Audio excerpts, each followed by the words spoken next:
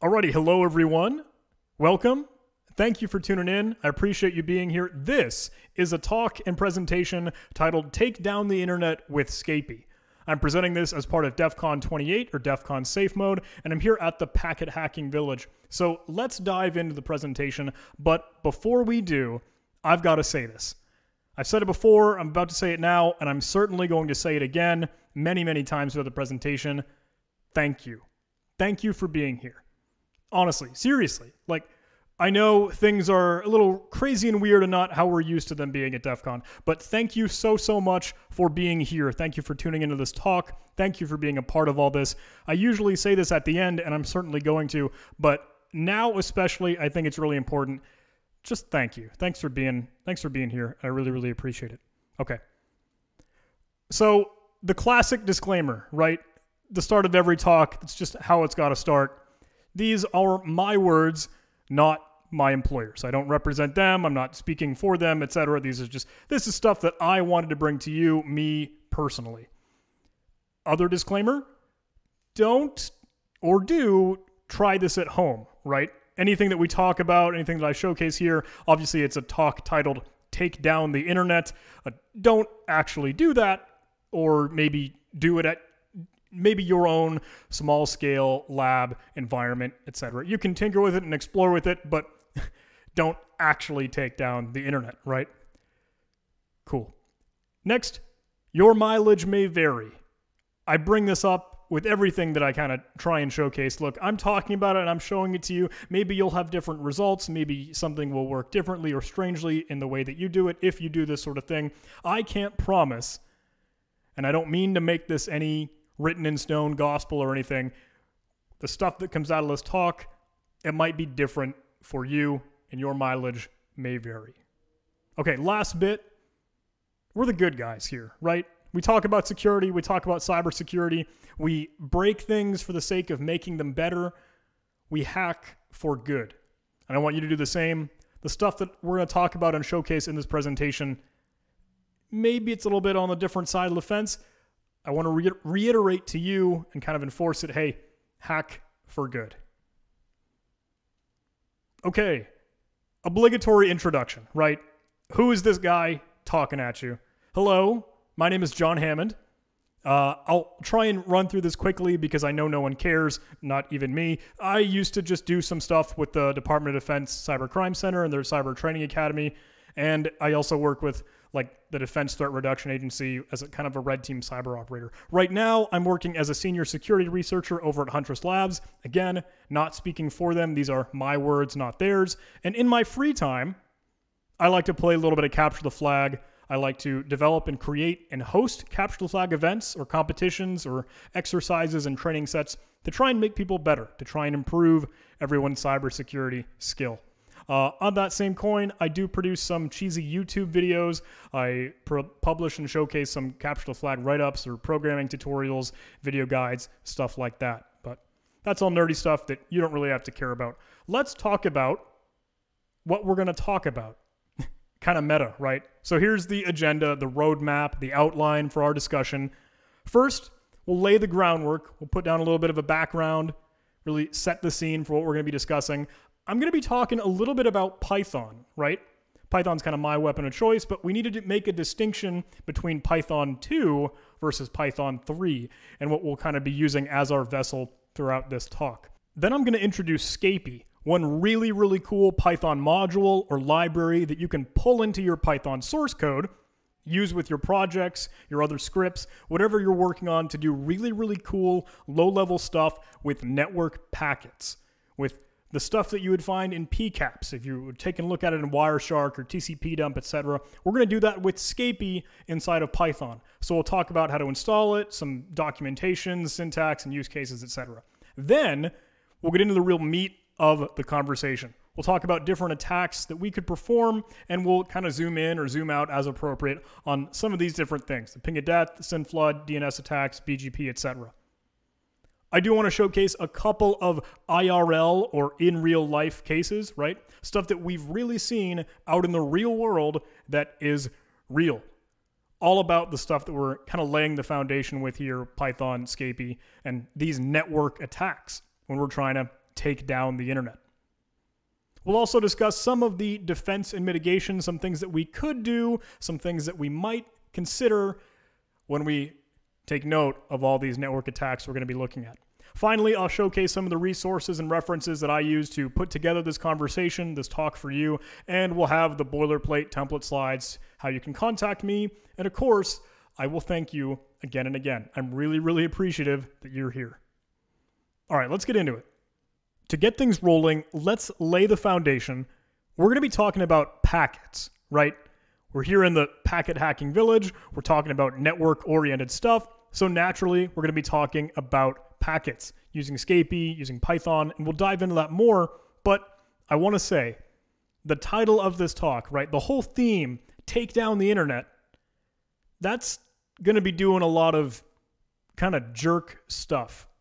It's about obnoxious, annoying, adversarial, and disruptive attacks. So nothing like elite, super cool, 0 days, crazy like Ninja Warrior, cyber hacker stuff, but really just being mean and breaking stuff. We're trying to recklessly break stuff. I want to showcase some of this to you because really I want to show you just how easy it is and how Python, just the same scripting language that's about on every Unix system, can do this stuff. And how you could do it if you really wanted to, but you shouldn't. You don't have to, right? Take down the internet, obnoxious, annoying, adversarial, and disruptive attacks. That's the background. All right, now let's talk a little bit about Python. I'm going to be using Python as the vessel for this talk, right? We want to make this a little bit of a technical talk and showcase some code, showcase some real stuff, rather than just pointing at numbers on a graph. So I want to lay the foundation again with Python. Python is a wonderful hacker's language. Yes, it's a scripting language. It's not compiled. It's read through an interpreter, but it is easy to read and easy to write. That means that it's super duper friendly. It's really easy to knock out quick testing scripts or to rapidly prototype some ideas. It's just handy and useful and has a lot of support between all the different libraries and modules and packages that you could pull into your code and do some really, really neat stuff. So there's some conversations, right? Because now we are in a new era. We are in 2020 and Python 2, the older version of Python, is dead. It's not on the table anymore. Python 2 reached end of life at the start of this year, and now Python 3 is the officially supported version. Please don't hate me for screaming about that. I just want to make sure, hey, everyone knows we're using Python 3 and you should be too.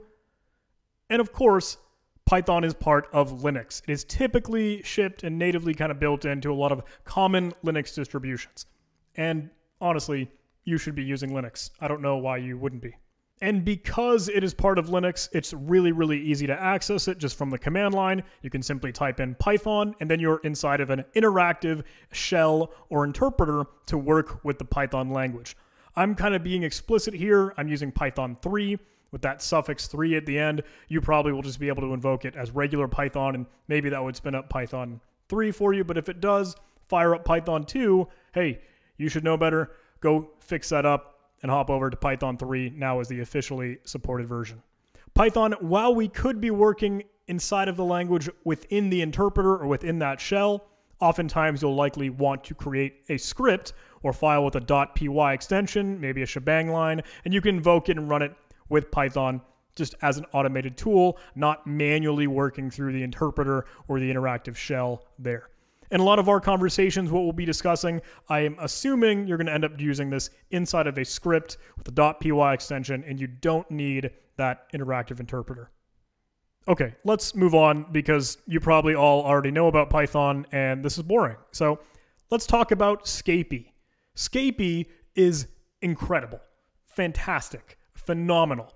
It is a module, it's a library, it's something you can just install, pull in to use with your Python code, and it gives you the ability to craft network packets. You can customize them, you can forge them, you can create them, you can, whatever you want, your wildest dreams, whatever sort of network layers or protocols or things that you want to use, you can get that fine-tuned, like zoomed in microscopic customization of what that packet looks like. And that's super duper cool.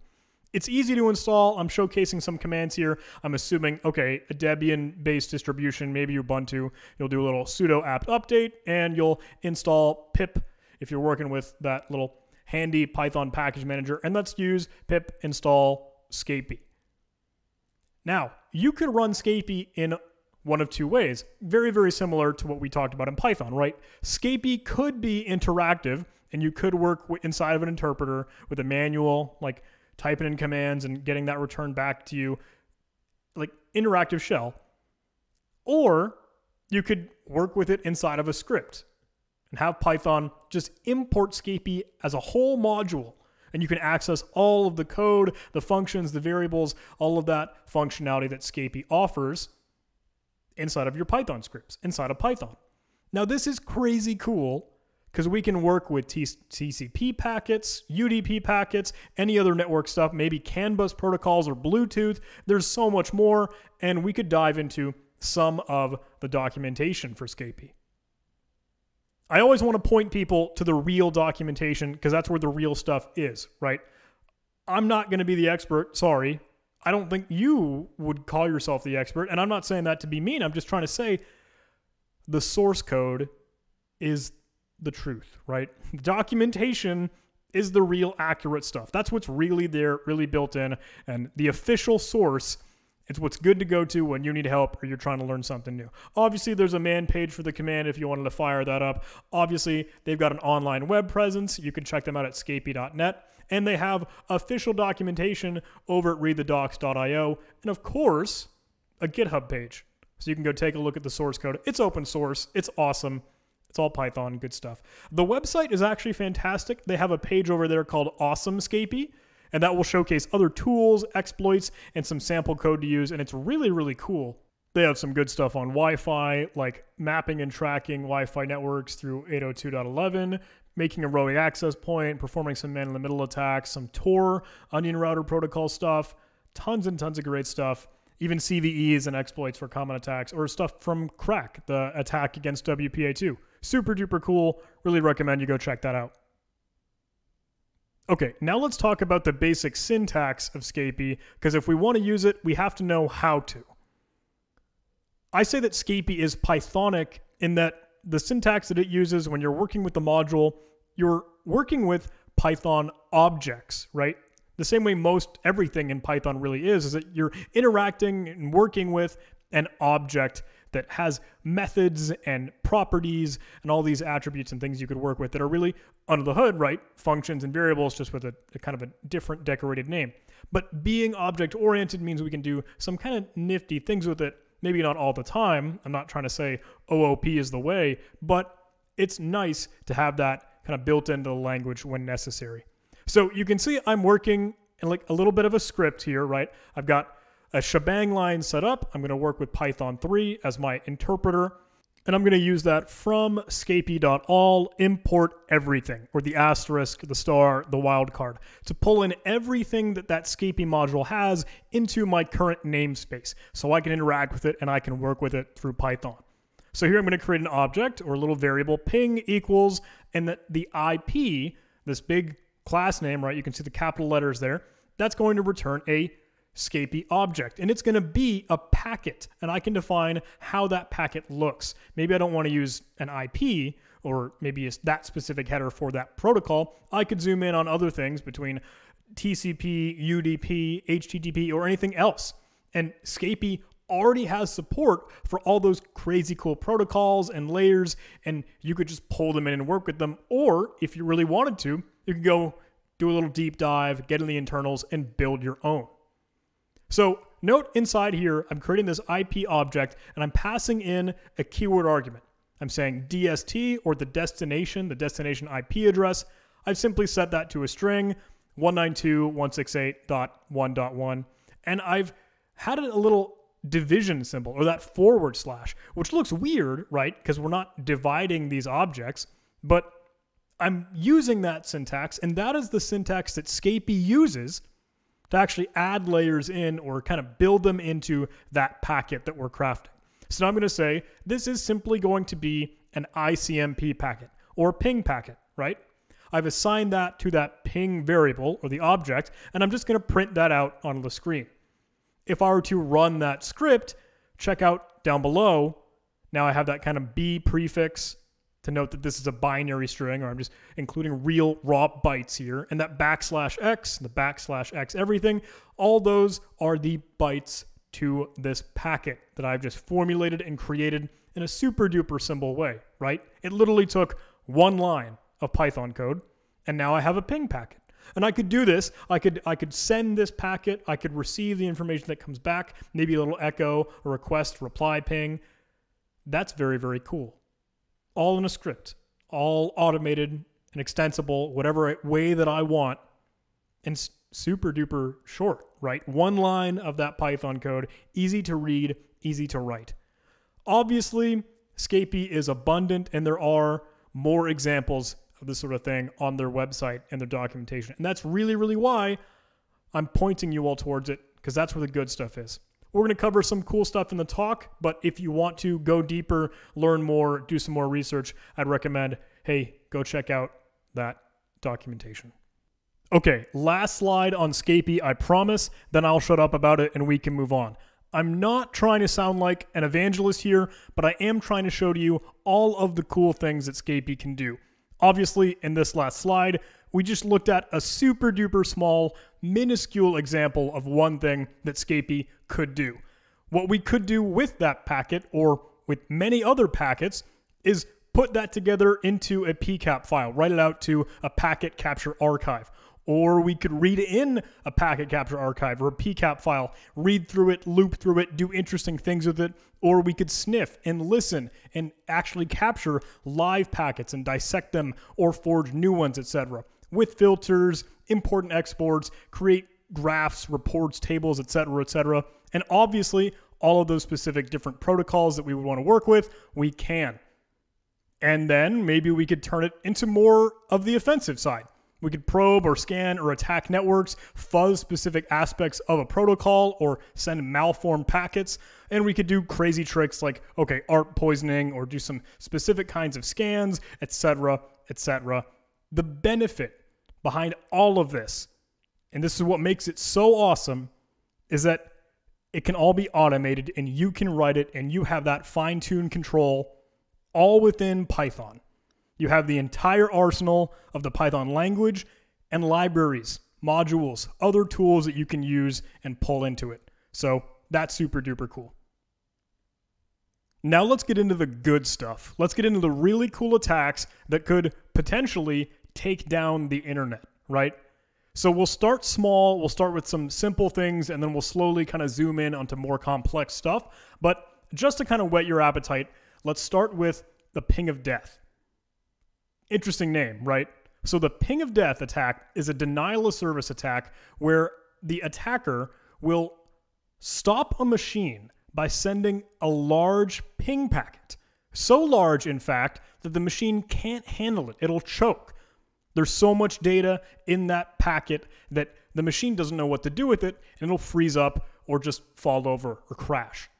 We talked about ping packets in the previous example, or that script and source code that I showed you earlier, when we were looking at that ICMP protocol, or the Internet Control Message Protocol. So typically, ping packets are very small, but IPv4 ping packets can be much larger, up to the maximum allowable packet size of 65,535 bytes. Some systems might not be designed to actually handle packets larger than this maximum, and they might be vulnerable to packets at that size, and they're sensitive to it, they'll choke, and they'll fall over.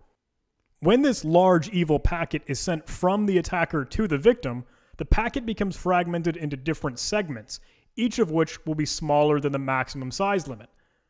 When the target and victim actually attempts to put these pieces all back together, eventually that total size will exceed that maximum size limit, and maybe a buffer overflow occurs or something goes wrong and that machine can't handle it. It'll freeze, it'll choke, it'll crash. So we're using this example where the ICMP echo or that ping packet could be used for this attack, but really anything that sends an IP datagram that can hold more data or can have this attached information that extends beyond that maximum size could be used for this attack. That could be TCP or UDP or any IPX stuff. Admittedly, the ping of death attack is kind of old and a little outdated, but I think it works as a really cool and simple, quick jumping off point or starting point for us to take a look at some of these evil, nefarious things that we could do with Python and Scapy. So with that said, let's take a look at the source code here. You can see I'm using the send function, which is part of Scapy. We say we've imported everything into our namespace. You could also send just one packet and receive the information back, or send packets inside of a loop. But for just one quick shot, firing the gun, we can use this send function here. We'll create a fragment, as kind of we discussed earlier. Okay, sending fragments that might be rebuilt and reassembled by the victim machine that could potentially cause it to crash and choke. And inside of that, we'll build this ICMP packet just as we've done before in that previous example. However, you can see there at the end, we use another divider or to add in another layer or some more information into this packet. And I just use a simple dummy string. I just use the letter X and I multiply it by this large number. So I have this data payload, this information that I've strapped to this ping packet so that I can send a ping of death that's just a little too big. And maybe that machine is biting off more than it can chew. It'll choke and it'll fall right over. I did mention, though, that this ping of death attack is less common today, right? More so now, you'll see other kinds of attacks that are still this denial of service attack, right? We're being a jerk. We're overwhelming, flooding, and just bogging down the resources on that victim or target. So one of the more common ones you'll see now is perhaps an ICMP or a ping flood. And we can certainly send other kinds of floods. One of the most common ones you might see is a SYN flood. SYN flood is another denial of service or DOS attack, which will make that server or your victim unavailable to respond. It'll be just too busy. It'll be bogged down. It'll be hosed because something will be consuming all of the available server resources. We're going to cause that by sending packets with that SYN flag set. So you know TCP packets, right? TCP being the transmission control protocol, which ensures there is a connection in place by using the three-way handshake, right? The client on one side of the conversation will send to the server a packet with the SYN flag set to synchronize or start the conversation and begin requesting communication. The server over on the other end of the conversation will say and respond back with a SYN ACK packet or a packet sent with those flags set. Finally, the client, knowing that the server has responded, that someone actually answered the phone, it will respond once more with an ACK flag set on a packet, or the acknowledgement, okay, someone is listening and we can talk, we can have this conversation. Interesting thing though, on step 2 of that process, or in the middle of the three-way handshake communication, the server, while it sends that SYN ACK packet, it will wait to receive that ACK packet from the client so that it can begin having this conversation. So the attack is simple. We just send a ton of SYN packets where we're just starting all these conversations. We're dialing the phone, but once someone answers, we don't care. We don't respond to them with an ACK packet. So they're overwhelmed, right? The phone keeps ringing. They're going to pick it up and they're going to want to talk to someone, but no one will be there. They're just not having this conversation, but they're still holding the phone and more are ringing. That will hog all the resources. That will cause that target victim to not be able to respond to other legitimate traffic because, okay, hey, they're busy, tied up with other stuff. All those resources are being utilized right now. Because this attack brings that server to the halfway point in the three-way handshake, right? They've started the communication but have not responded to the server's acknowledgement. That means that it's halfway communicated. That's why it's called that half-open attack. Kind of interesting. So let's take a look at the source code, right? Scapy, again, makes this super duper easy. We're performing this attack in, realistically, 2 lines of code that could even be shortened to 1 because, hey, maybe we could abstract out that object that's not necessary for that SYN flood. We could just pass that to the function. So I'm creating this SYN flood object or variable, right? I send in a keyword argument for the destination. Again, just an IP address we'll use. We'll set an ID number for that packet and we'll specify the time to live. These values aren't extremely important for kind of just our discussion, but obviously that next layer certainly is.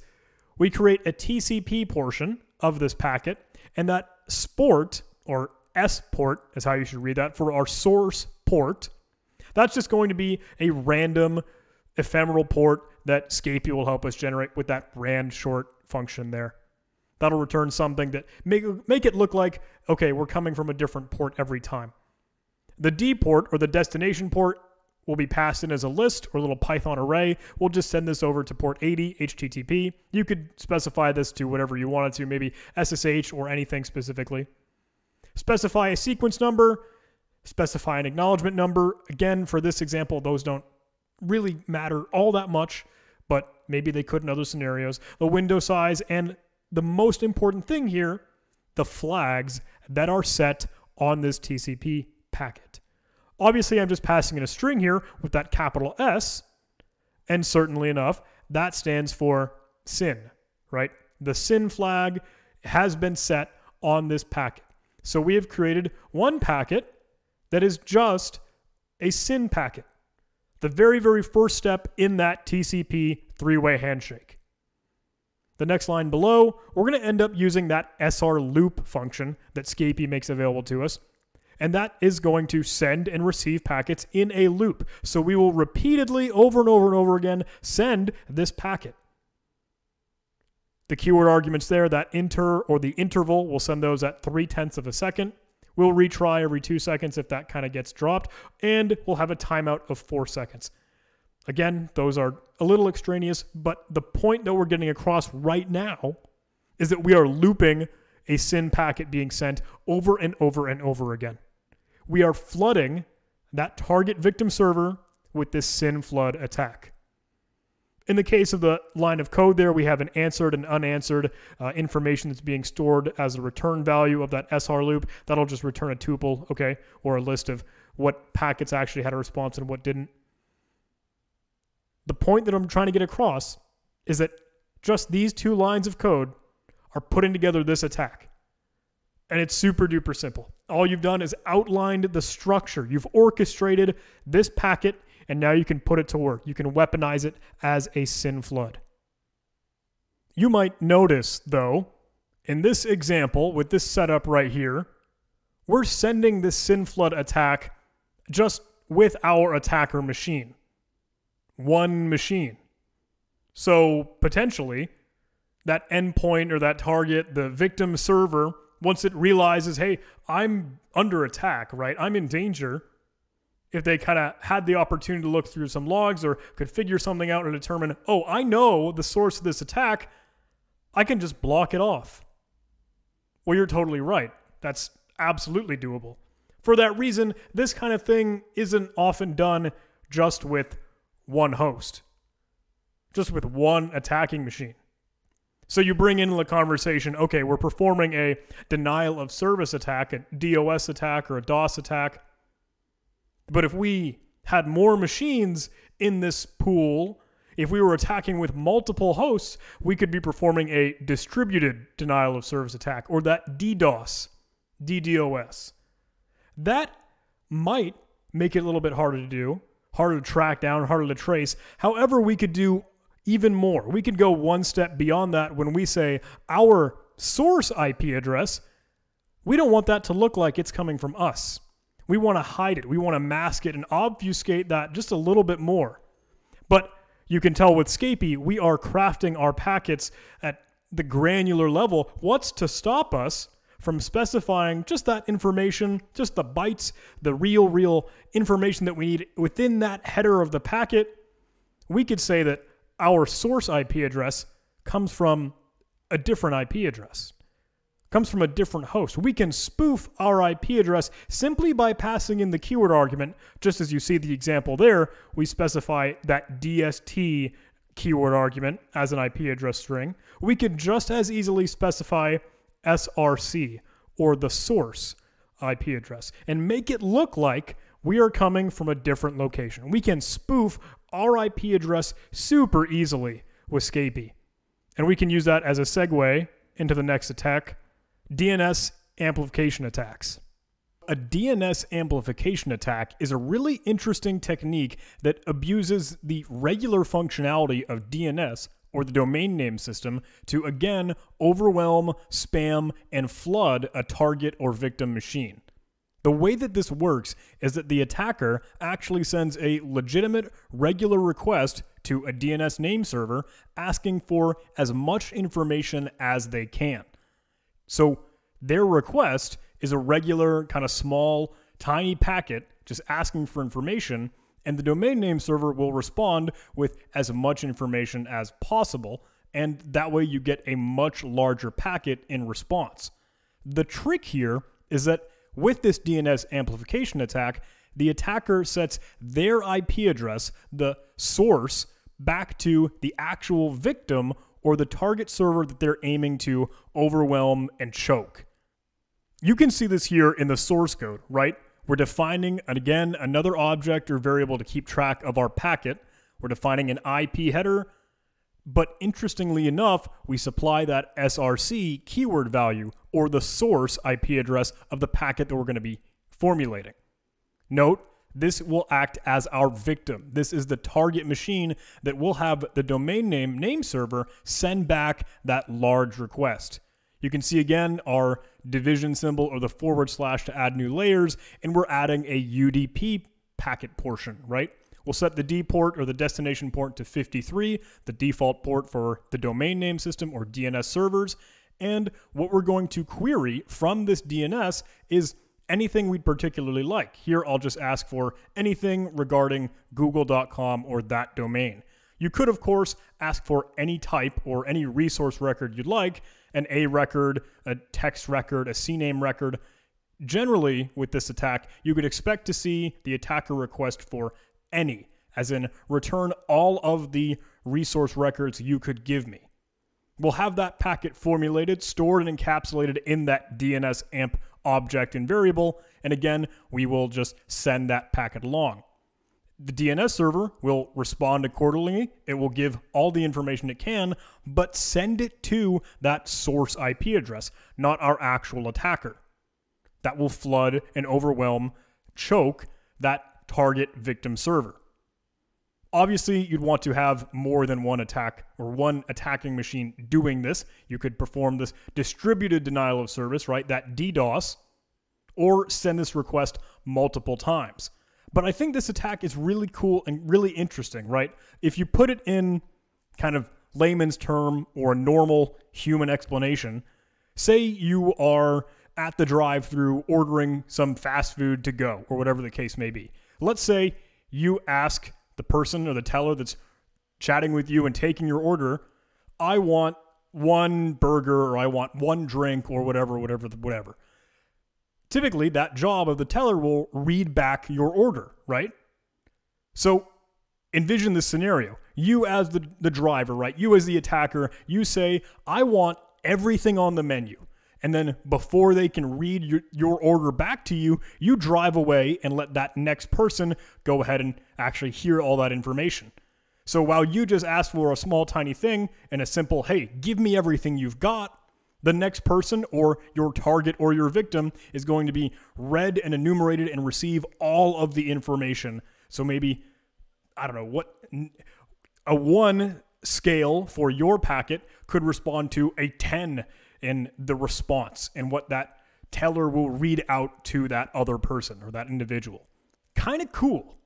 And obviously, another added benefit to this is that the attacker is performing this attack indirectly. They make this request out to an open and accessible DNS resolver, and it will respond and just send that information out to the actual target or victim themselves. The attacker doesn't really leave any fingerprints or a trace on the target. it's not reaching it directly. It is an indirect attack. You can see that here again with that syntax, but as always, Scapy is making this really, really simple and honestly really easy. Okay, now let's talk about our finale attack. I want to discuss BGP abuse. So BGP is the Border Gateway Protocol, and that is the standard routing protocol of the internet today. That means that it's actually telling your computers where these packets are going to go when you're working on the internet or at a large scale, the wide area network, right? So routers using this BGP or the Border Gateway Protocol store a routing table with the best routes in between autonomous systems, or AS as an acronym. These autonomous systems are large groups of networks or just a giant large network itself, kind of owned and managed by a specific organization or maybe an ISP, an internet service provider. This is important because it's the backbone of the internet. It's the freeway, it's the highway, it's how our packets get from one place to another. It's what makes that large-scale growth of the internet possible. I mentioned this freeway and highway analogy, right? And that's the easiest way to kind of envision this attack. What if someone were to, without anyone else knowing, change or modify the road signs or the exits or the different locations on the map? Obviously, this routing table that these routers are using with BGP has to be correct and accurate. Otherwise, things might be directed and routed to the wrong and incorrect place. On top of that, BGP is working off of TCP, that transmission control protocol that relies on a persistent long-term connection. That could potentially offer an attacker a long window or a decent amount of time to be able to tweak things and get in the way and abuse it. BGP was not designed with security in mind. With that said, obviously there is a lot of room for potential abuse and danger. There could be BGP hijacking, another classic denial of service, or some kind of interesting ones where you can do blind BGP attacks to disrupt sessions, taking advantage of that TCP three-way handshake or the communications and conversation that has to happen within that protocol, or even more dangerously, inject routing misconfigurations and change that highway sign, change that exit so that traffic is going to or through a bad place. Okay, so let's zoom in on one of the potential attacks we could use trying to do some blind disruption with these BGP routers. What we're going to do is actually abuse and take advantage of the regular TCP communication and settings and functionality that protocol would require to keep this BGP session alive. All we were simply going to do is send a packet with that RST or reset flag set. Granted, the situation kind of means our attacking host has to be in the middle of the conversation or listening or eavesdropping in on the conversation between two of the routers using BGP.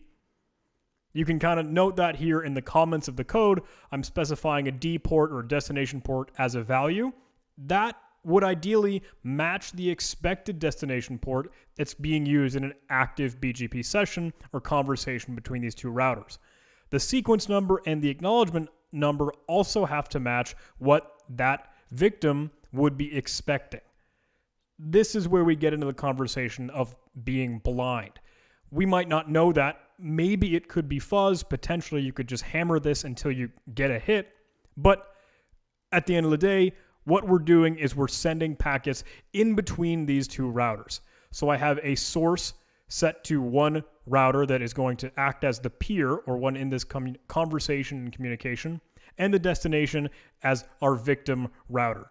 We're sending in that RST flag or the reset signal and notification part of this communication. You can note that in the flags there. Again, R to represent that RST and A for ACK. And of course, passing in the appropriate sequence number and acknowledgement number. We send this packet and that target or victim will suddenly believe, okay, this BGP session was just shut down. They just hung up the phone and we're not going to talk anymore. Obviously, there's another router at play, the peer router, and this BGP protocol, the way that it's working is that it's sending any type of 4 potential messages. BGP could work with an open message, or a notification message, or a keep alive message, or an update message. We'll tune into that update message soon, but what's going to happen here is that peer router will notice it's still trying to work and have this conversation, and yet the other router, our victim, was just shut down with that RST flag. It's no longer talking. Because of BGP, there might be some keep alive messages in the conversation, and that other victim router will restore. It will recover. This might take a minute, but it'll happen. So we could momentarily disrupt the communication, but maybe that will again be revived. If you wanted to, I don't know, again, we're working in blind territory. You could potentially be hammering this over and over and over again and trying to keep shutting it down. Maybe that could be a worthwhile attack with BGP. Let's take a look at another example where we go a little bit more in depth, and this gets a little bit more complicated because we're going to try and do a blind inject, or supplying fake, malicious, bad routing information, or hijacking the routes that this BGP protocol will use. So again, we're working in the scenario of an attacker machine within the conversation of 2 routers that are working with this BGP protocol. And in the source code with Scapy, you can see I've ran this load contrib function to load a contributed package or a portion of Scapy to actually access more of the BGP functions and variables and work that we could do to actually modify BGP packets within our code. Again, my destination port, sequence number, and acknowledgement number might need to be tweaked or modified to match this conversation, and they potentially could be perhaps fuzzed. But what we'll be doing is we'll be defining a whole new BGP packet. We'll set up an origin, we'll set up a note for our AS or autonomous system, and specify the next individual or that router IP address that we'll be sending this to, and we'll be supplying a clean exit value. The most interesting thing here is that path update variable down at the bottom. We're going to be specifying a new malicious route, 5.5.5.0/24, which you can kind of decipher from that syntax there. Then we'll go ahead and send this packet with that path update. Now this is interesting because it could realistically result in one of 3 different things. The first case, if all the stars aligned, we had our sequence number and acknowledgement numbers right in the session, and if we were within the correct window of that conversation, our malicious route could be inserted and injected into the routing table, and traffic could potentially flow through that. We may have very well have changed the highway signs, and we're directing packets and communication now going to or through a different place. In the other case, I guess I'll call this case number 3, right? We fail. It doesn't work. Maybe our timing was off. Maybe the variables at play just weren't matching in the conversation, and that didn't take. Kind of a bummer, but we know, okay, that might be natural with our blind attack here. In what I'll call case number 2, or kind of the other scenario we can keep in mind, is, well, we're showcasing conversation between 2 BGP routers right now. If there were potentially another BGP router in place that is not part of this conversation or not pertinent to this attack happening between our source and destination, you can mentally map that to a client and server, I suppose. Maybe an external or third-party router still present working with all these routes. If our victim, if our target, upon success of getting this injected new malicious routing information, that will try and propagate it out. Maybe that other third-party router, it will receive that new information to take in this route. It could potentially, again, just not being in sync within the conversation, the receiving number might not match the kind of victim and target sending number in the sequence and conversation, and that third-party router will identify the mismatch, and it will try and acknowledge and send responses that, hey, I can't compute this. This doesn't work. So it might send an acknowledge or a notification this is wrong.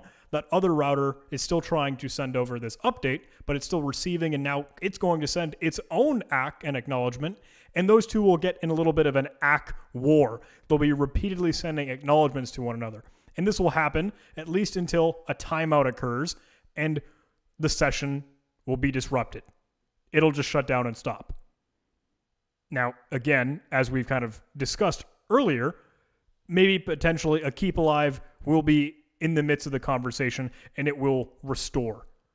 That might not be a minute in length as opposed to our previous example with that RST or reset flag being set, but this could take maybe 4 or 5 minutes for that session to come back to life after they've realized this mismatch. So maybe that could be a bit more of a dangerous or maybe worthwhile, depending on your avenue or your outlook here, for this attack. So we've talked about a few attacks. I hope some of those were kind of cool and kind of interesting in the conversation to take down the internet. I wanted to showcase some IRL cases or some real stuff where these sort of things actually happened. Maybe not an attack, but at least a mishap that showcases some of the weakness between these protocols, especially BGP or that border gateway protocol. This was June 24th of 2019. Some of you might remember this. It seemed like all of the internet was being funneled through some small shop in like Pennsylvania or something. This is over on Cloudflare's blog if you're interested, and you might have seen I've already referenced some Cloudflare stuff as we've gone through the talk. This dives into a little bit more of the BGP optimizer that was in use, and that would kind of split or segment different routes or giant networks into smaller pieces. And it seemed that there was a little bit of a leak from Verizon where some of the BGP output was being pushed and propagated and updated again through to DQE and Cloudflare, etc. And that would take down a decent amount of stuff even between Amazon, Linode, and more. It was crazy to see that this was worldwide, and Cloudflare, I think at the point, lost about 15% of traffic. And I think it goes to show just how much trust is really being placed into that BGP or border gateway protocol, because absolutely these routing tables need to be accurate to ensure that, okay, all of the traffic and communications and conversation flowing through these packets is going to the right place so that that infrastructure can handle that load and that amount of traffic. If more than a few fragments and portions of the internet are all funneled through one specific spot, that could be potentially bad and take down the internet. This other case is even more recent, over on July 17th of this year, just a month back. Again, a BGP leak Cloudflare is reporting on. You can check out their blog. Once again, BGP having an incorrect route that was being propagated and bleeding out and doing damage, potentially taking down the internet.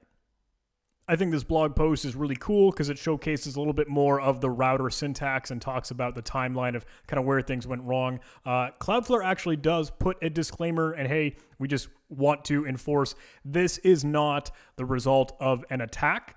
And I want to preface that as well because, sure, we've just spent a lot of this talk discussing some of the potential attacks and things we might be doing, especially muddling with BGP. But this was just, again, the case of something potentially going wrong with a misconfiguration in those routing tables. So again, just the reliance on how that protocol works and how much faith we end up putting in it. Okay, let's briefly discuss some defense and mitigations, at least in regard to some of the attacks and some of the stuff that we've covered. I will breeze through this a little bit, or at least kind of go surface level, because I'm cognizant we are low on time. But how could we try to prevent some of this stuff? We talked about the ping of death, and I mentioned that is generally protected today. Kind of a lot of modern systems and technologies will know how to behave and handle that large ping and packet size. That could really potentially be done just adding a check. Make sure, hey, are we not exceeding that maximum packet size? Another option with that is actually kind of allocating a memory buffer or something to be able to handle that packet size. I feel like that, I don't know, might not have the real intended effect that we want. I think the protections that we have to just verify and check, hey, are we dealing with an overblown, oversized packet? That makes the most sense. The SYN flood and other flooding attacks, especially with SYN flood, you could be using some server SYN cookies where the server will actually kind of specify a nice token or something specific to that communication, and that would obviously need to be returned and responded back with a response. Or maybe you could recycle the older, previous half-open TCP connections that were started. If you realize, okay, this machine is getting overblown with open or half-open connections, well, roll back to one of the ones that we've got started and just work with that as necessary. For DNS amplification attacks, this one is almost, I don't know, kind of, it seems just natural, right? If the flaw here is that we can just abuse and reach out to the natural behavior of DNS or the domain name systems and those open name servers and resolving servers, limit that number. Maybe we could scope and turn down the stuff that is accessible within your network or a network or what is applicable. Another technique is actually verifying, okay, who is requesting this information? If you check that source IP address, does it come from someone that really should be able to access that and reach that? We have the conversation of DNSSEC, right? But the gimmick with that DNS amplification attack is that it's just the natural functionality of DNS. If someone is asking for all of the resource records you can get by simply requesting any, it's going to give that information back out to you. Just that example that we discussed, at the drive-thru, you say, hey, I want to know everything on the menu. They have to give you that information because that's just how DNS has to work. BGP. Oh man. BGP abuse protection is kind of tough, right? Just because, again, this is how it has to work. Knowing that we are assigning the routes and locations and maps for ways to get to places on the internet, that has to be just secure. Unless anyone is monitoring that and knowing when those changes are being put in place, it's hard to lock that down. And BGP itself was not designed with that security in mind. It's working off of TCP as it needs to. Maybe there'll be more developments with BGP-SEC, which I believe there are some conversations and research kind of being started in that direction. But anyone that declares changes to routes should be kind of a valid, authoritative, and trusted source, not just a thing that could happen. And when that change does happen, that needs to be monitored and maybe notifications and set aware for individuals to track that. If you are struck by whatever BGP abuse or you're victim to whatever BGP attack, you will know it, right? Obviously, okay, signs of increased latency, your network's moving slow, degraded network performance, and just misdirected traffic, that should be a big indicator, an alarm going off in your head. Maybe something's wrong. Potentially BGP hijack. The internet has been muffed up. All these things we can take into consideration, right? Defense and mitigations, maybe it's not the silver bullet, but these are things we can discuss and talk about and know, just so when we're looking at these attacks and we're kind of taking a look at all these jerk, techniques to disrupt, abuse, really annoying, obnoxious denial of service attacks and stuff that is prevalent on the internet, maybe we can be a little bit more knowledgeable about it and we won't take down the internet. Okay, this is just a data dump of all the resources and references that I had kind of used to help put this together. You could hopefully be able to sort through this by kind of the topic or discussion that I've showcased. I didn't include too much stuff in here for Python and Scapy because the documentation and the websites for that you can certainly very easily find online. But some of the specific things, some of the research papers, there's a lot of really cool stuff in here. Cloudflare, of course, has a little entry for each of these and some other network attack papers or research that's been done previously, or some example open source tools and utilities that showcase this, or even how to defend against it with IP tables or other things that are applicable. There are some really, really cool stuff in here. The Naval Postgraduate School had a research paper out, I think, back in 2017 that discussed these BGP blind attacks. There's some University of California stuff out there, and there's even a Black Hat presentation that discusses this a little bit and does a fantastic job of it. I put my disclaimer in at the beginning of the talk, right? You might find more worthwhile stuff over there, and if you're interested, I do recommend you do some of that research. Check out some of these references and resources. I hope they are helpful to you. Okay, I'm going to wrap it up. If you have any questions or comments or feedback, I'd love to hear from you. Obviously, I'm putting this out here for you. I'm happy to be part of the community and jamming and meeting everyone and seeing everyone here at DEF CON. This is always just an incredible experience. So if you do want to chat, if you want to hang out, you just want to discuss, please do reach out. You got my email address, my silly YouTube channel. If you want to see any of my code, that's on GitHub and, of course, Twitter. And if you want to do some real-time instant messaging, that's my Discord server there. Okay. Holy cow. Thank you so much, everybody. I cannot say it enough. As I did at the beginning of this talk, as I did hopefully through it a little bit, thank you. Thank you. Thank you. This has been a blast. I hope you enjoyed the talk and presentation. I hope you enjoy DEF CON safe mode. And please stay safe and enjoy yourself. Take care, everybody. Thank you.